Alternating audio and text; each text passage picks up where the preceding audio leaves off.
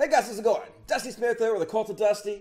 And people ask me all the time, Dusty, why do you still fight religion? You're just beating a dead horse. Religion is not the greatest threat to us. I have to wonder, what the fuck planet are you guys living on? The entire government right now has been taken over by crazy Christian Tea Partiers.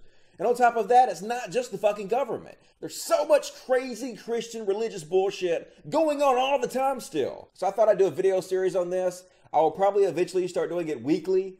But for right now, I'm going to just highlight all the crazy Christian bullshit I think it's worth mentioning that happened in March of 2017 alone.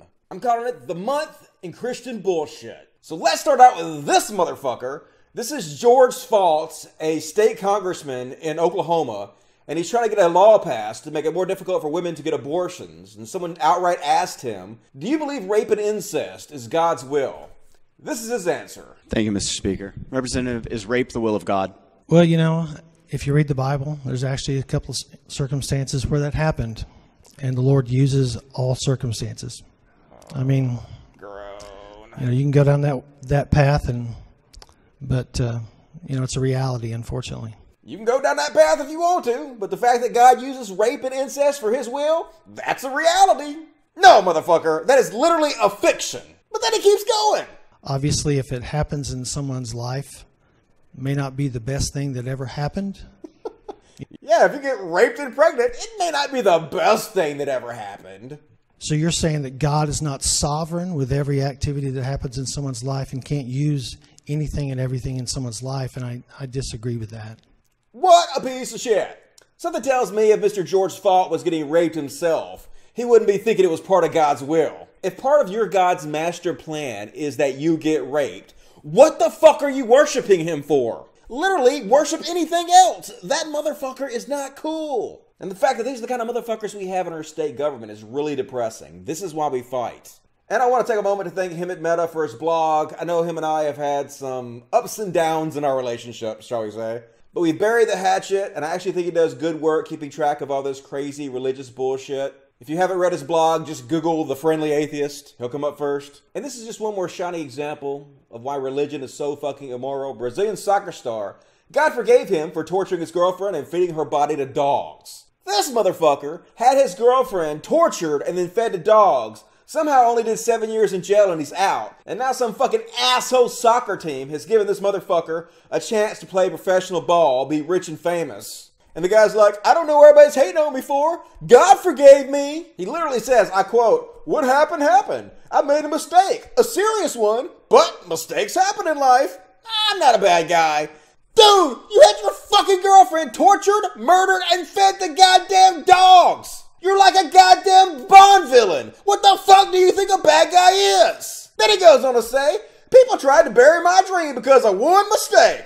But I asked God for forgiveness, so I'm carrying on with my career, dude. Oh my fucking God. Suck a dick. Suck all of the dicks. You motherfucker. Fuck the court system that let him out of jail. Fuck the team that hired him. Fuck everything about this. And yet another one of these family values Christian GOP legislators got caught in a hotel room with a young boy. State Senator Ralph Shorty. Shorty?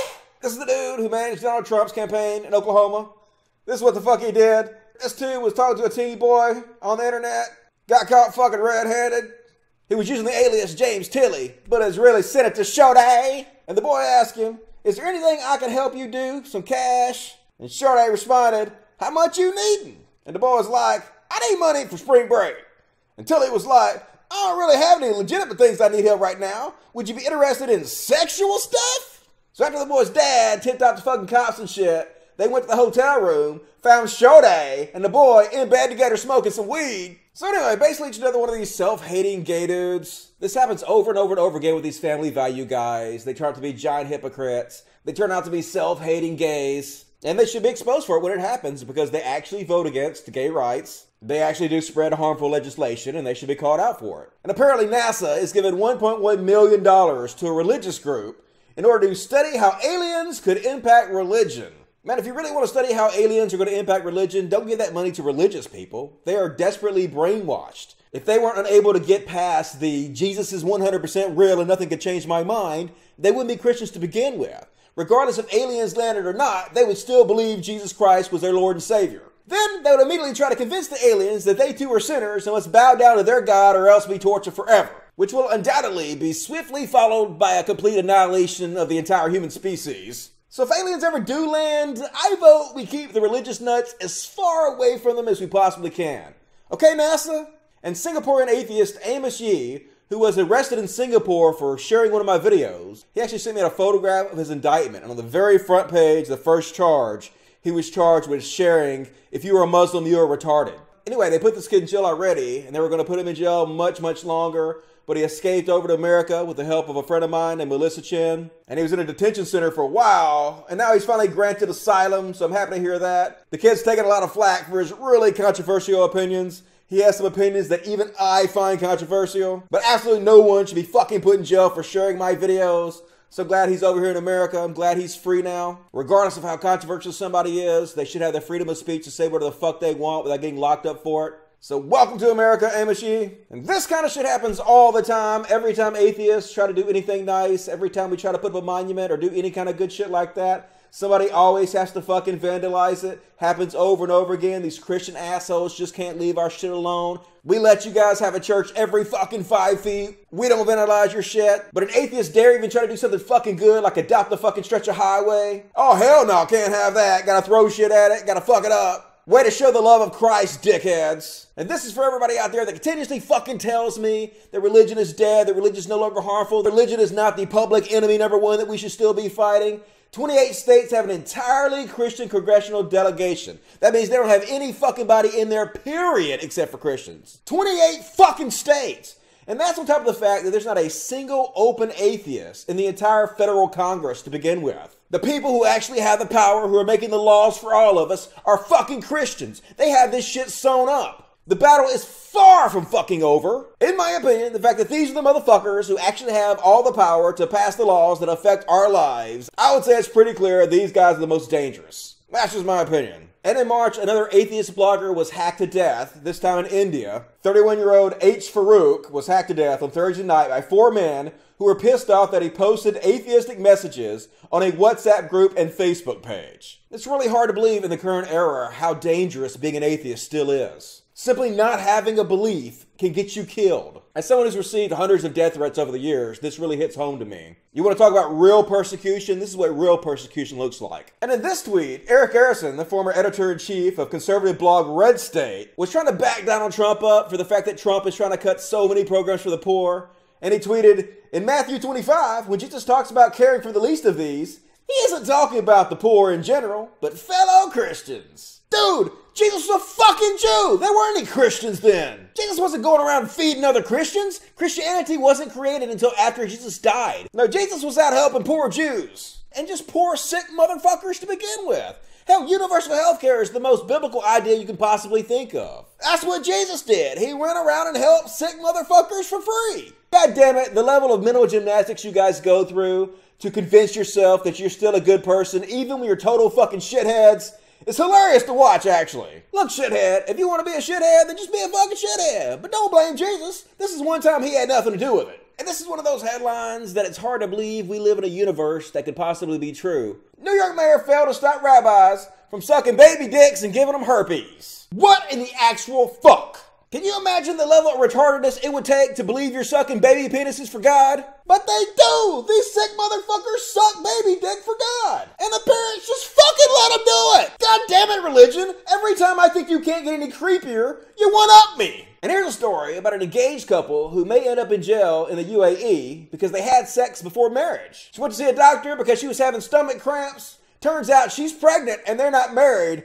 Oh shit! Look, this is why you don't live in the United Arab Emirates. This is why you don't live with fucking primitives. Get the fuck out of there. I don't care what the fuck job your boyfriend has. It's not worth living there for. It's not worth being around those people. Immediately get away from them. Until these primitives are willing to join the rest of us in the 21st century, don't be anywhere fucking near them. And Megan Phelps, daughter of Fred Phelps, put out a talk this week on TED explaining why she got away from the Westboro Baptist Church. Spoiler alert, it's because it fucking sucks. And also in March, a Christian state representative from Tennessee wanted to ban porn. And I shit you not, her name was Senator May Beavers. And apparently Miss Beavers hates porno and wants all of us not to have porn no more. Well, all I gotta say is, Miss Beavers, you can have my porn when you pry it out of my warm, crusty hand. The Royal Commission reveals massive scale of child sexual abuse complaints from the Anglican Church.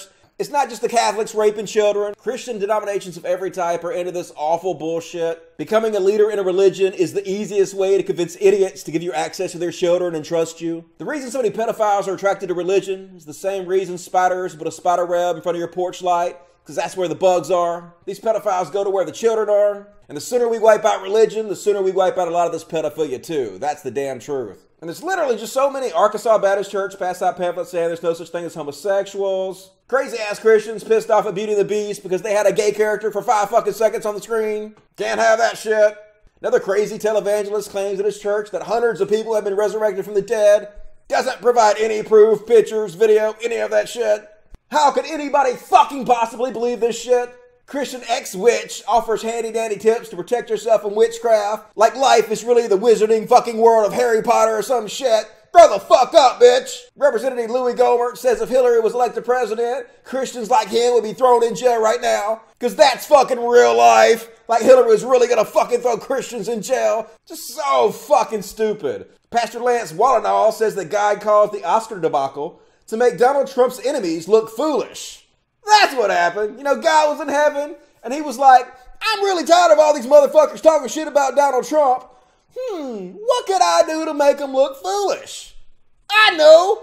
I'm going to make them read the wrong name during the Oscar telecast. That'll fucking be hilarious. Look, any fucking God that is this petty and also pulls off pranks worse than my grandma could do, it's not worth being worshipped at all. If there really is a God, then I hope to God he has better shit to do than this. And Christian right-wing activist Linda Harvey says that telling gay kids they're normal is like the grooming a pedophile does. No, can't have gay kids feel like they're normal and included. Fuck that shit. Gotta make them feel as miserable as possible for how they were born. Otherwise, you're a pedophile. Just fuck your mama. Fuck all of your mamas. And a woman from Nicaragua died after being thrown into a fire to rid her of demons by her fucking church. This is what happens when you introduce the primitive teachings of Christianity into yet another primitive society like Nicaragua. They said she was acting crazy. The week before, she tried to attack some of the church members with a machete. Yeah, you motherfuckers are trying to throw her into a goddamn fire. I would attack you with a machete too. Just goddamn it.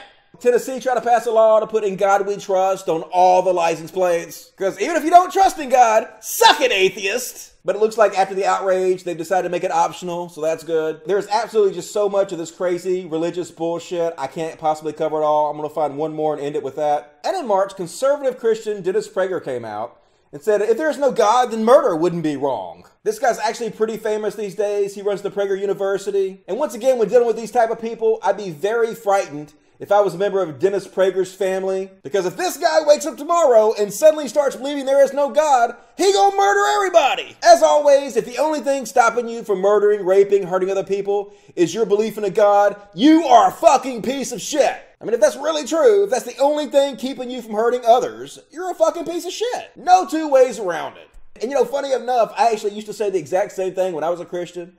I used to say, man, if I wasn't a Christian, I'd be an assassin. I'd just go out and kill everybody.